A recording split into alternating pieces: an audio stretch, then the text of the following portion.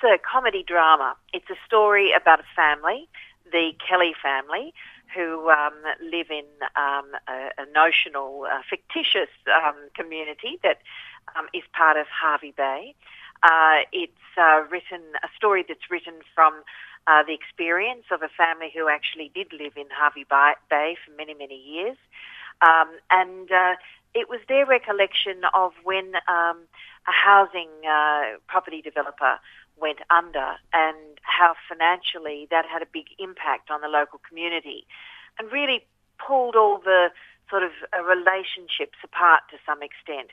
And yet it's a funny film. It has lots of, the sort of Queensland humour that a lot of us recognise, certainly I do, and that's why I like the story. So, yes, it's a complex story, but it's a lot of laughs, and I know Queenslanders truly enjoy this story. What was it about the storyline of the film that really appealed to you? I mean, you just mentioned the humour there. Was it just the humour, or were there other aspects to it that really appealed to you? I think the humour it was intrinsically what probably brought me into the risk arena, which means that, when you take on a project, it means many, many years of your life. And so you need to feel very motivated by it in order to take that risk. So the humour, I think, was a way of getting an audience to truly engage, because it is very funny in parts. But emotionally, the story takes you into some quite deep places to do with trust and mateship and loyalty, and how we're all affected by the global economic situation currently. Yep. And so the humour is a way of bringing those important ideas and experiences in a very entertaining way, and I think that's why I liked it. What about the experience of filming this in Hervey Bay? What was that like?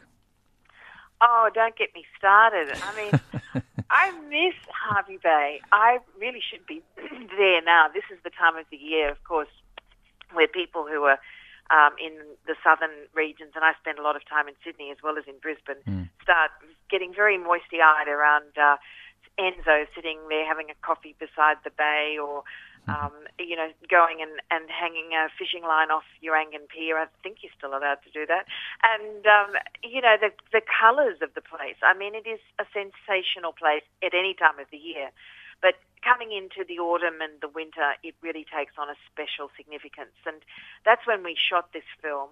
And, yes, we had wonderful memories. And the crew, I mean, all of us still talk about it, and the community of Hervey Bay could not have been more welcoming. Yep. And there was a great Australian filmmaking lineup behind Subdivision. Tell us who was involved.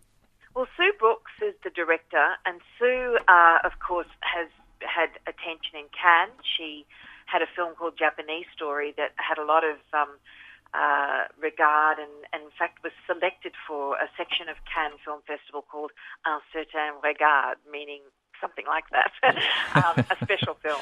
Yeah. And yes, there's a lot of wonderful cast. Steve Bisley, Gary Sweet, who plays Digger Kelly, the stalwart father of the community, who's also the football coach, and reminds you of a lot of, if you've got a stern father but one who's got a lot of community respect, that's what Digger Kelly's like. So the character is played beautifully by Gary Sweet.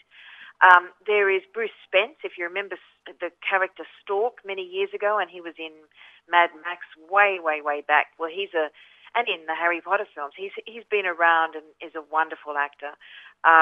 The newcomer to the stage was Ashley Bradnam, and Ashley, of course, was a Nova high-profile presenter. Is still working in the world of media, but it was his debut movie, which he also wrote.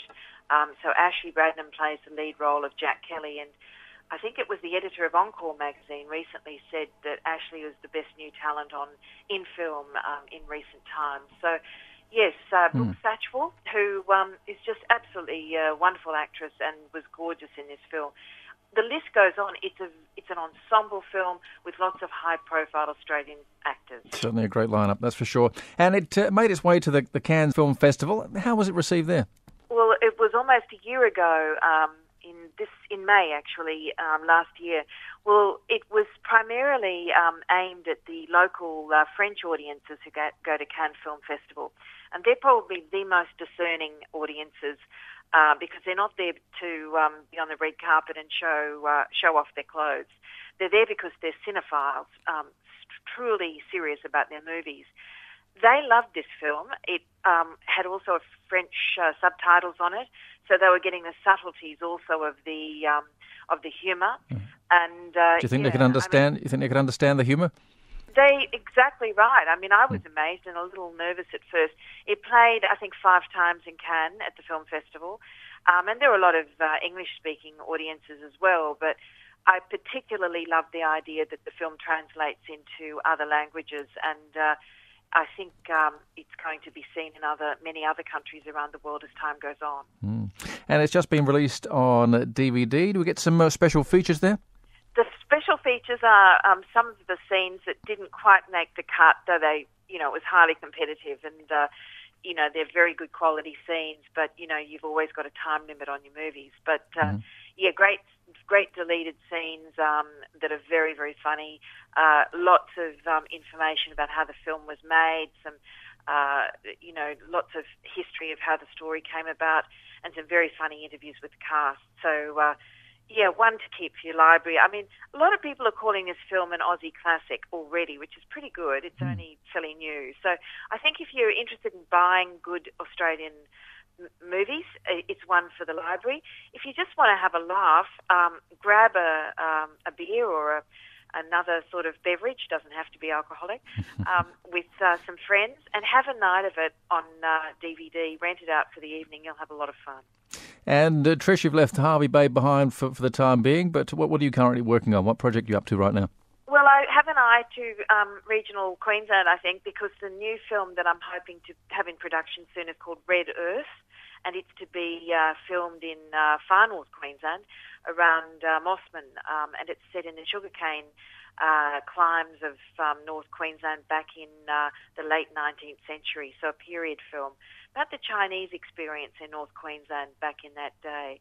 And yes, we've just finished another film called My America, a cinema documentary which will be out in a couple of months' time in cinemas and on SBS. So no rest for the filmmakers, and seriously, this film, Subdivision, is really worth a look, and we've got a Facebook page, and there's a Freshwater channel on YouTube. So if you're really interested in the content, jump online and have a taste. We'll have to check it out. Trish Lake, great having a chat. Thanks for your time this morning. Great. See you later.